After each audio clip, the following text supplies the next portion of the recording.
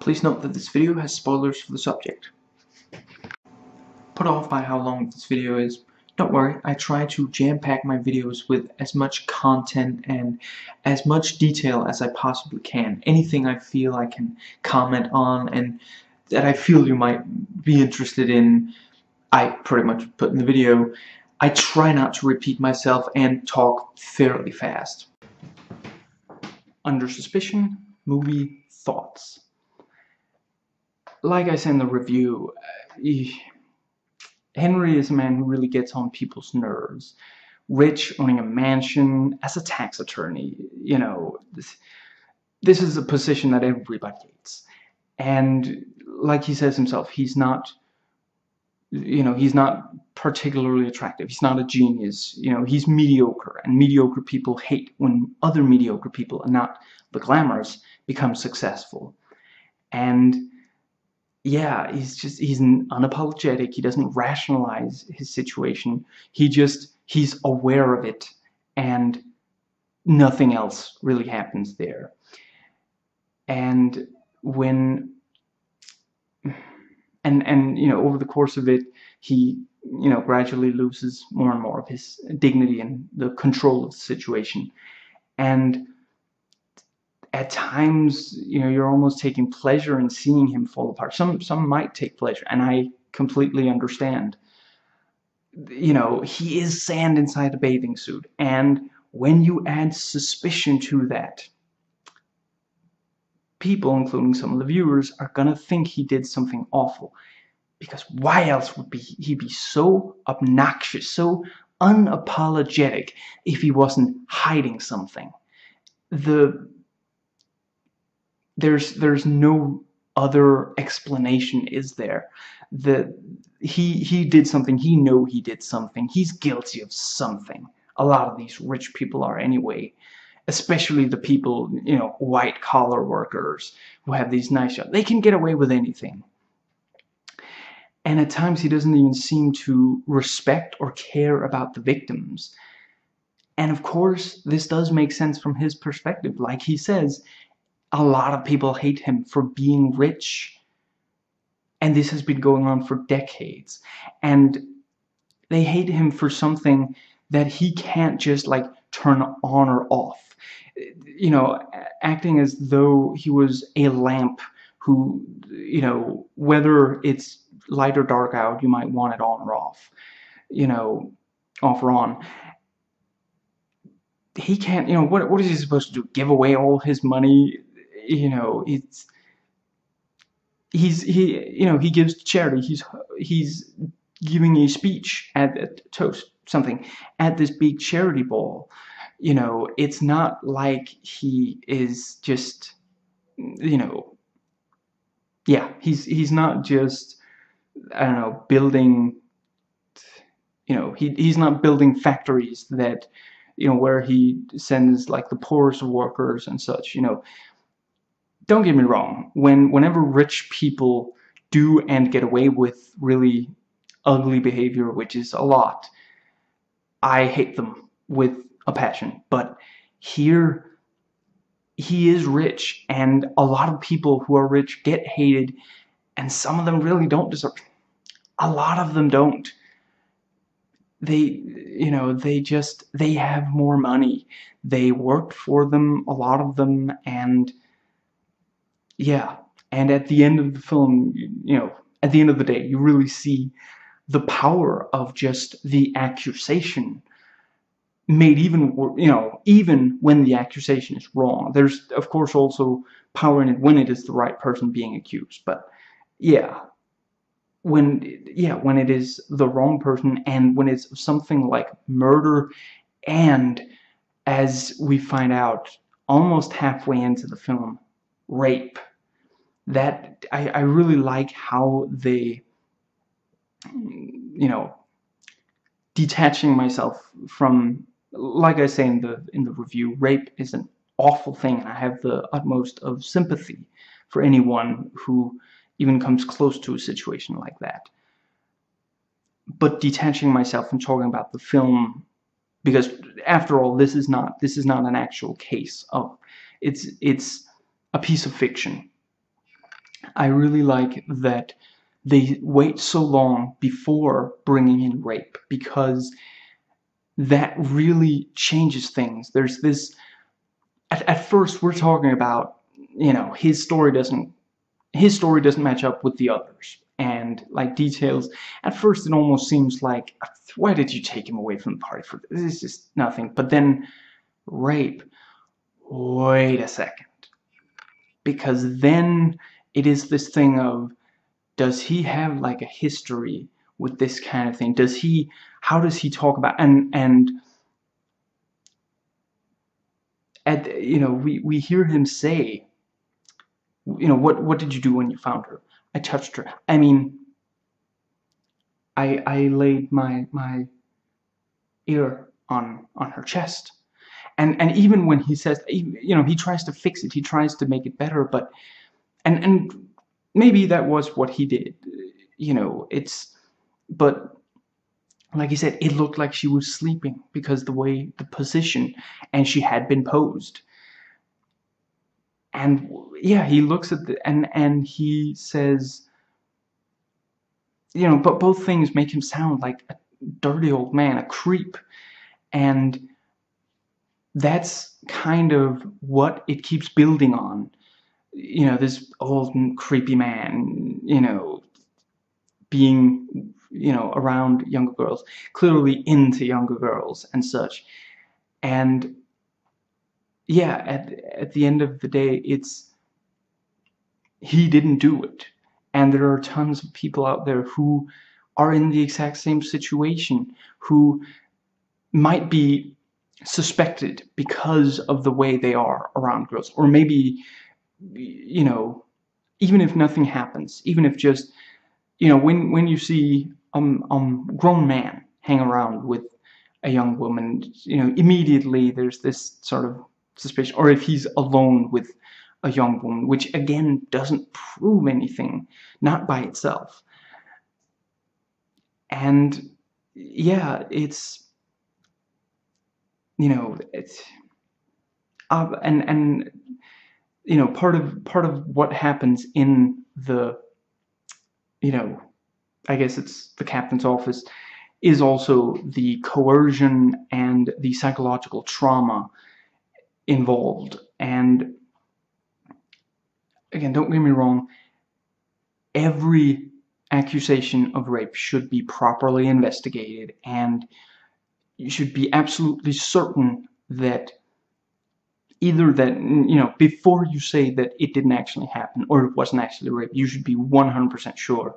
And before you let someone go who, you should be absolutely sure. But we should all accept, if someone is found innocent, we shouldn't continue to treat them as though they were guilty, which is of course difficult to do during the investigation itself. But that is very difficult to do because the court of public opinion, and this is something that, because why is this man around, girls? Why is this man doing something? There's this perception of women as always victims. So if a man is around a woman that he isn't married to, or otherwise in a romantic relationship with, especially if she's younger, obviously, especially if she's underage, there's this expectation that it must be for sexual reasons, when there are plenty of other reasons why it might, yeah. And Henry in this is just, he likes being around them because they don't talk, they laugh, they smile, and they live. They don't have expectations, and they don't look at him and think, I could get money out of that guy. They don't, and yeah, that's, that's what some people will be like. And there are other reasons yet. But it's difficult to look at someone who you don't know for sure isn't guilty, and just, yeah. And unfortunately, as much, it's a bigger problem, obviously, that rape isn't getting investigated enough or not taken seriously.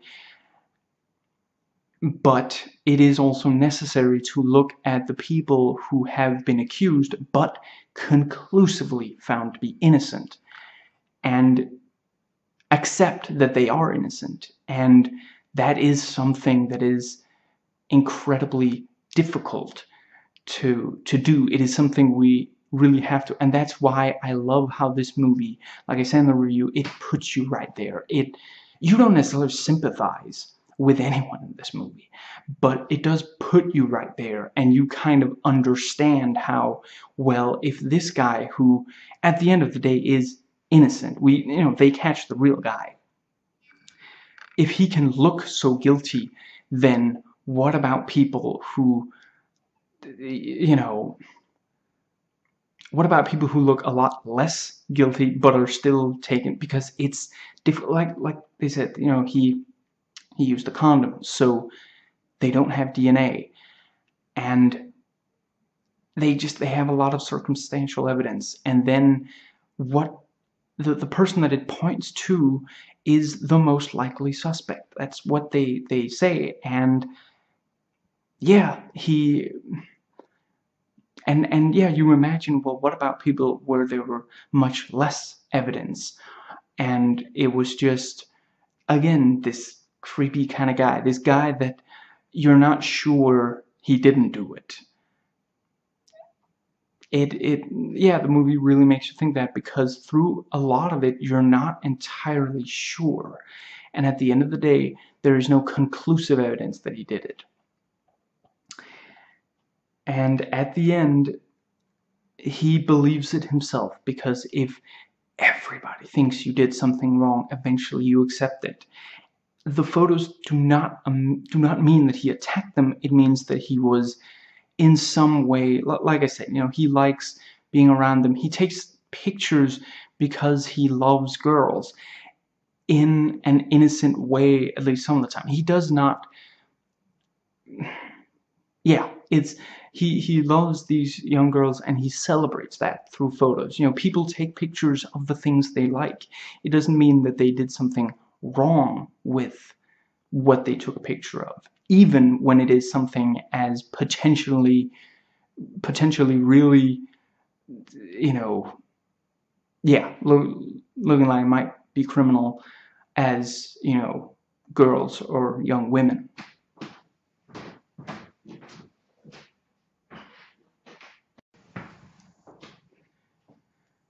He does cheat, and he does do so with young prostitutes. We know at least that one who, yeah, very young, but he does not, but he has not been confirmed to have raped anyone. He grooms this young girl, and they appear to, I'm not sure I'd say it's made entirely 100% clear, but it sounds like Chantal does say that they had sex before she came of age. And even if not, he still clearly groomed her. They met when she was like 11, and it sounds like, yeah, 14 when her father died, and then he took over and became, he became a surrogate father, and then they became lovers. And that is also inherently something that sounds, the roles of a man in relations to a woman, and he says this himself, men are always giving these beautiful women what they want, the father, the boyfriend, the husband, it changes who it is, and changes sort of what exactly the relationship is. But their relationship changed between surrogate father and stepdaughter to, which again does not mean rape necessarily, to, yeah, lovers, and with a major age difference, and one of them underage, and that being the girl. And yeah, it's that doesn't look good. But I suppose the statute of limitations, even if someone wanted to press charges, or like, I'm not sure. Actually, I guess today it would have to be her, but yeah, statute of limitations is almost definitely run out on that. I don't know exactly. I don't know, in her 30s, I presume, something like that. So, you know, let's say 20 years or something. And they've been married for 10, so it's not like nothing. Actually, I suppose, does that mean that they did marry when she was 18? And anyway, still, you know, a number of years has passed, and she doesn't sound like she regrets that that happened. She reveals that it happened, but she doesn't sound like she wishes it didn't. And the but yeah, so yeah, obviously it's questionable to, yeah, having groomed this young girl, and at the same time, it does not appear like he pressured her. It doesn't sound like that when she tells it. And you know, if he wanted to rape her, she is right down the hall. And you know, like he says, when that door is closed, nothing you do can, or when that door is locked, technically. But if he wanted to rape her, yeah, if he was determined to rape her, he could, you know, get tools and break down the door one night. And he doesn't. As desperate as he has been, as angry as he has been, he never did rape her. And you could make the case that maybe he would have if that door hadn't been closed, if that door hadn't been locked, if there hadn't been, what was it, 20 meters between them. But at the end of the day, he did not rape her. He has not been found guilty of rape. At the most, you could say, what's it called? Statutory rape. And like the movie says, like he says, having a long romantic relationship and not having sex is highly frustrating. And it's been, I think they say it's 2 years, and that is a long time to not have any relations when, again, they see each other every day. And you know, at the start of the film, she's wearing, you know, this tight dress, and yeah, and at the end of the day, she's expected to wear something like that out in, you know, at a glamorous party. You know, she's gonna wear something that, you know, really shows how beautiful she is. I love the ending reveal that it was someone else. I think I've gotten chills down my spine every single time I've watched, which, like I say in the review, might only be 3 times, might be 4.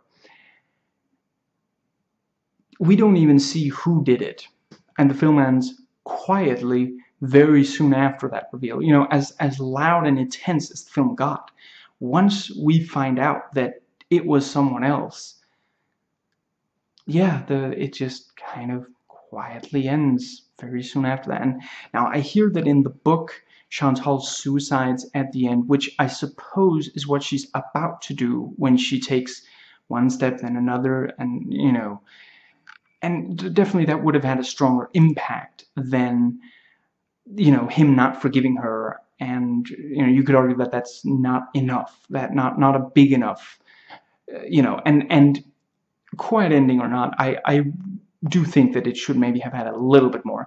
I'm just saying, you know, not a lot of like the character saying I'm sorry, or you know, not something big, but you know, even just a solemnly done yeah, suicide scene, I think. But yeah, it is a great image with them both sitting down on the bench, and you know, she approaches him, and she hasn't looked this emotional in some kind of, you know, she's really, her eyes are screaming, I'm so sorry. And she, you know, this is the first time that she is trying to touch him in years. And yeah, he walks past, you know, he sits down, and then she goes over and sits down, and yeah, that's it. We don't know exactly what their future is, but yeah, this has probably worsened their relationship. And yeah, this, you know, what do you do after that? What do you do after believing that you did something that ugly, and having revealed all your secrets to, you know, your best friend or former best friend, and, you know, another cop, and a number of them to, you know, your wife. I mean, I really like how they gradually set up. You know, first we just, you know, the office, and then she comes in, and then she's at that other room. She can't hear you as long as the door is closed, unless I turn it on. Oh, please don't. Okay then. And then when they get him in there, she can see him. Can I hear what he says? And immediately it's turned on. And he doesn't know that. He doesn't know that she can hear every word.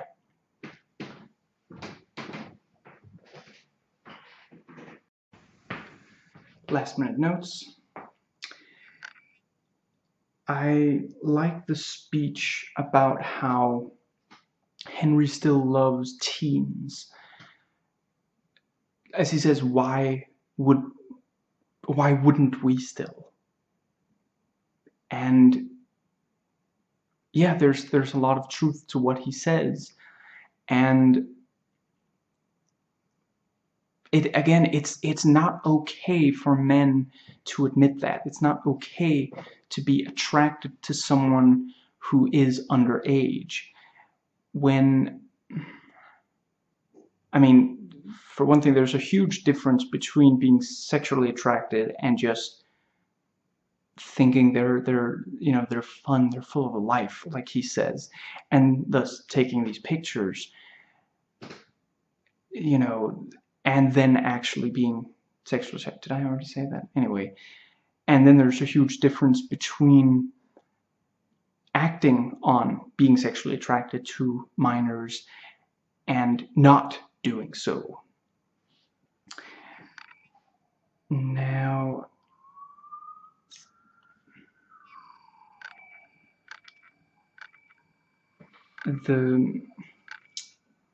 it's very interesting when she's first brought in, and there's, you know, she said something interesting. Chantal is lying. I didn't touch Camille. Who's Camille? And it's that thing of, that's what he thinks that she said. That's something that he expected her to say, and he expected her to say, or, you know, his mind goes to, I didn't have sex with her. I didn't touch her, you know. Nothing less than that. He, you know, and yeah, that is part of, that is why they haven't had sex in 2 years. Now, they also did great casting, and the girls did great acting in, you know, a lot of it is just them being like really happy and like smiling and such. But then you also have these more difficult, I suppose some aren't gonna think it's that impressive, but the second victim lying perfectly still like that, in that position with open eyes, perfectly still like that, is with Gene Hackman putting his ear on her chest, and the whole thing, that's really impressive, and being posed and such. And, you know, I always really empathize with when someone has to portray being harmed, you know, when suddenly they're grabbed by the mouth and such. Now, before it's revealed that it's, you know, prostitutes, his story makes no sense. When he talks about, oh, you know, I walked and then I slept, and said, you know, he left his expensive car drunk, and then he found a bench in a poor neighborhood, and then he just slept. That, honestly, I'm not sure he would have left alive, much less with, you know, everything intact, not having been like mugged or the like. You know, out in public, if he had at least claimed, you know, motel, but then I guess, you know, well, which one will go question, but yeah, the man is not a good liar, I suppose you could say. And yeah, of course it was, you know, actually prostitutes, and then he went and had a drink afterwards. And that's also, you know, he says the opposite of Chantal, and that definitely, you know, but it's also this thing of, because he's rich and because everybody looks at him and says, oh, he's rich, you know, we see their home, art on the walls, you know, rich swing. I mean, we don't see a lot of it, but it's clearly expensive. And yeah, it's just, that's what people see. His world is this, you know, wealth, and part of him really wants something completely different. You know, part of him wants to go completely in the other direction. When does he get to have any fun? What can he really do in this rich world where everybody gossips and everything is always the nicest, and, you know, you have to live up to these, you know. So yeah, he goes to the worst of the worst, and yeah, you know. And like he also said, you know, in addition to that, you know, there's also, you know, opposite of Chantal, so not, you know, an escort girl with, you know, what was it, Dom Perignon, and yeah, so it's, yeah, I'd say the two together.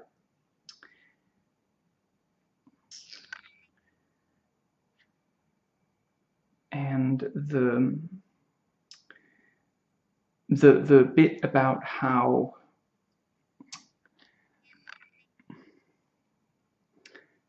you know, he disguises himself, he takes off the toupee, which is also a great, you know, yeah, let's briefly go over, he actually, yeah, let me finish this thought first. Won't you? I suppose you would click away if the answer was no. Do not turn to another channel. Yeah, he takes off his you know, the toupee, he takes off all of his jewelry. He's done this before. It's a habit, because he knows that if he walked in there with his jewelry, people would think he's rich, and he probably would get mugged. So this is not a casual, no, he's done this.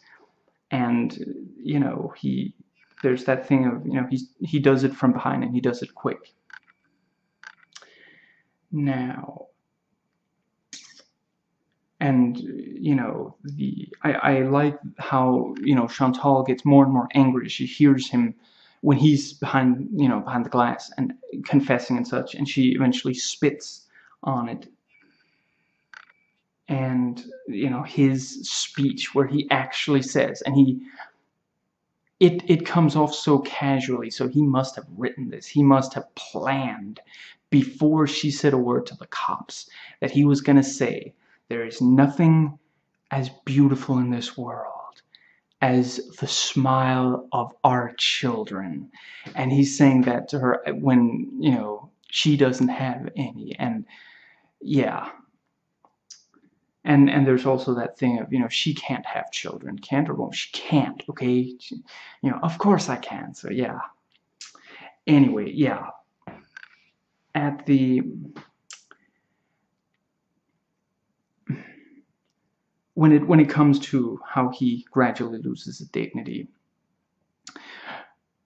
you know, it's the cigarette. At first it's just, I'll have, you know, I have an ashtray, don't worry, here you go. You know, he doesn't even ask, do you have somewhere I could, you know, or do you mind if I smoke in here? It's just, I want to smoke. Ashtray, here you go. And, you know, there's you know, he starts sweating. So, actually, I suppose that's later, but yeah, you know, he gets, you know, he's told you have to stay. He's read his rights, you know, very humiliating for someone that is he's used to dominating situations. He goes into a room, everybody looks up, and suddenly he's being read his rights. He's being arrested. He's being held on suspicion or probable cause, something like that. And yeah, then, you know, he tries to walk out of there, and Felix jumps after, you know, runs, and they end up on the stairs. You know, he rips part of the sleeve, and he's standing there about to hit him, and the toupee goes off, you know, and he doesn't, you know, it takes time to arrange something like, you know, I assume, I but yeah, you know, it's gonna take him a while, and he has to go. It's, you know, the speech, they're waiting, and he goes up, and immediately, what happened to his hair? You know, where's his hair? And he's standing up there in front, and then later he's, you know, sweating so much, and he's, you know, yeah, it's just more and more of his dignity is going, and then ultimately he admits, he confesses to something that we then find out he just did not do.